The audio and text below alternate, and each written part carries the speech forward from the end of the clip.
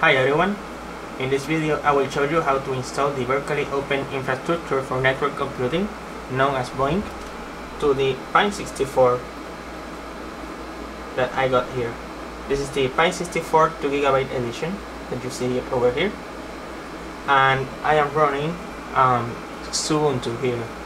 It is an Ubuntu image for the BOINC64 that use the XCFE or XFC. I don't know how that is, XCFC or X. Anyway, it runs it is Ubuntu that runs this desktop environment. So the first thing that we are going to do is that I am going to the terminal emulator over here. So to start, let's start it again. We go over here to the top, and I'm going to launch the terminal emulator here. The best way to install BOINC here is to write over here sudo apt get install BOINC, as you see it over here. And now once you type that, I'm going to press enter. It's going to ask for the password. The default password is Ubuntu, so now it will look for the packages, and there it asks us to install those packages. So of course I will install them. I press Y here in the keyboard. Now I press enter again, and now it will start downloading the packages so it can be installed in our BOINC64.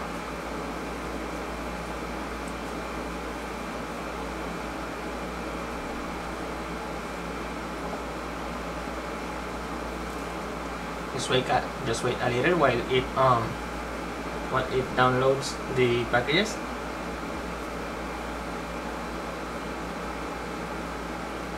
I'm using a 16GB micro SD card here.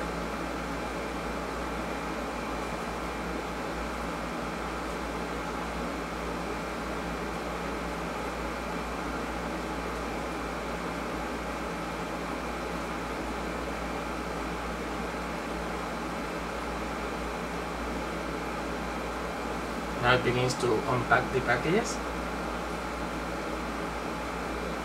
and now it is processing the packages, setting it up.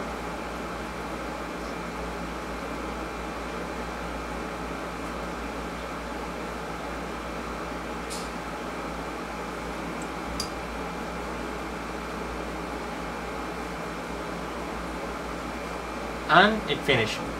So now that it finished downloading, we go up here again, and now there is a system option here in the menu. I'm going to click system,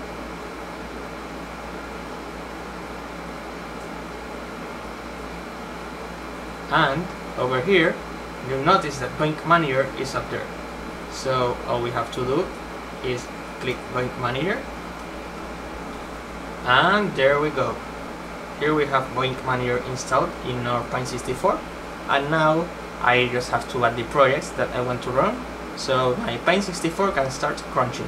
So that's how to install BOINC in the BOINC64. Again, this is the board over here. So this concludes this video showing you how to install, and now you know how easy it is to install the BOINC manager over here. So that's pretty much for this video. Now it's up to you to choose the projects that you want to run and let your BOINC64 in a cool place, so it doesn't overheat or put a heatsink on it or a fan, and just let the BOINC64 crunch some project tasks. So thank you for watching this video. I hope you like it. If you did, please like this video, share it with your friends, comment on it, and thank you for watching.